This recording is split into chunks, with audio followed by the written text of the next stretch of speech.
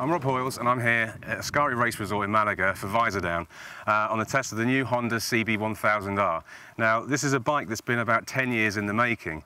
The previous model was well loved and well received, but it's had a massive update over the last 10 years, culminating in this, the new 2018 CB1000R.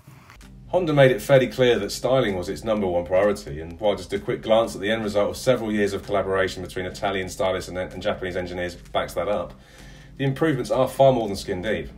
The bike looks very short, but the wheelbase is actually a little longer than the outgoing model due to the decision to fit a fatter 190 section rear tyre. The illusion of shrinkage comes from moving the ignition barrel in front of the fuel tank from its usual home in the top yoke, that in turn meant Honda was able to position the compact headlight far closer to the rider. Similarly, moving the number plate to an ugly lump of plastic that bolts to the otherwise gorgeous single-sided swinging arm means the rear end needs to be no longer than the pillion seat. But it's the attention to the small details that makes this revamp all the more impressive. Those brushed aluminium accents on the front mudguard, instrument, radiator and injection shrouds are just that. They're aluminium, they're not faux look-alike plastic. The CB1000R logos aren't decals, they're etched into the metal. Then there's the detailing on the clutch cover and cylinder head, along with some very neat machining on the footrest hangers. These all sound like very small details, but they really pop out when you see the bike in the metal, and the lack of plastic helped the bike to feel as though it's been machined out of one solid lump of steel. And yet it's 12 kilograms lighter than the old model. Much of that weight has been lost in the 4x2 exhaust system, which saves 4.5 kilograms, while the clever design of the mono backbone steel frame saves a further 2.5 kilograms. It also adds neat touches such as pillion grab handles that are machined into the subframe itself, which saves a few more precious grams. It also allows the seat to be slimmer, and while we'd like to see the option of a softer seat pad, this slimline waist means shorter riders shouldn't struggle so much with its 830mm height. The same 2006 Fireblade engine remains for 2018, but it's a very different animal. As well as being treated to a slipper clutch, power is up by 20 brake horsepower thanks to forged rather than cast pistons, and the valve lift has also been increased. And the new airbox not only rams more air down those bigger throats, but it's also been engineered to sound better, and it really has a lovely throaty growl now. Controlling all of this is Honda's somewhat controversial throttle-by-wire system, TBW. This was heavily criticised on the 2017 Fireblade, but it seems Honda has really nailed it this time, and I'm happy to report that Honda's aim of giving the bike more character goes way further than a growling airbox, and much of it is thanks to the throttle-by-wire. Project leader Soya Ushida gravely told us that the engine must have character, very important, and Honda has done exactly that.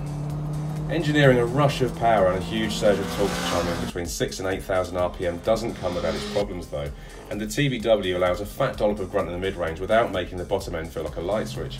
It's clever stuff, and the throttle take-up is never anything but smooth, regardless of where you are in the rev range, building all the way up to the 11,500 RPM red line. It's linear where you want it before exploding on corner exit. It's a neat trick when you can make a bike that will dare you to thrash it yet not complain when all you want to do is short shift and cruise. From 2,000 RPM in pretty much any gear, this bike will pull cleanly and without making you feel like a novice. The electronics can be tweaked by the rider too. There are 4 modes: Sport, Standard, Rain and User, which can all be accessed at the prod of the left thumb. These all use more or less of each variable: Power P, Torque Control T, which is essentially traction control, and Engine Braking, which is EB. User mode allows each element to be adjusted to suit, with the option to fully disable the TC if, for example, you enjoy power slides and wheelies. The LCD instrument panel is easy to read too, the gear indicator is huge, and fiddlers will love the various settings for shift lights, etc. Best of all, it's easy to operate without the help of a millennial or a YouTube tutorial. The CB1000R is fairly firmly sprung, which helps the bike to hold and recover its geometry quickly through fast direction changes and into and out of slower corners. The shock is fairly basic, but feels plush and progressive, so that's all good. The fully adjustable Showa big piston forks have a similar progression and handle bumpy roads, but without diving too much at the slightest stroke of the brake lever. The steering is super fast, but stability doesn't seem to be an issue, and I could only upset the bike by being overly aggressive with it, and even then was only reprimanded with a disapproving wag of the bike's head. The brakes are powerful with good modulation. I didn't notice the ABS unless I deliberately grabbed a handful of brakes, so if you can't tell it's there, then it's working perfectly. It really is an easy bike to ride, however you want to ride it, but if there are 2 things I'd change, then they're both black and round. The OE Bridgestone S21 tyres let this bike down. On the cold Andalusian roads on our way to the Ascari Race Resort, while I didn't have any real moments, neither did I have the confidence to push in the corners or carry a great deal of lean angle. Even on the track, I didn't really feel as though they were telling me much. If grip isn't the issue, then feel certainly is, and my first modification would be to trade the S21s in for something softer and stickier to exploit the bike's true potential. Honda has moved the CB1000R on a huge leap. In a naked market that's often hard to define, there'll be plenty of debate as to which bikes are its direct rivals. Some would say that it's 20 brake horsepower down on the BMW S1000R and 15 down on the Yamaha MT10. Others could argue it's streets ahead of its retro modern counterparts such as the BMW R9T.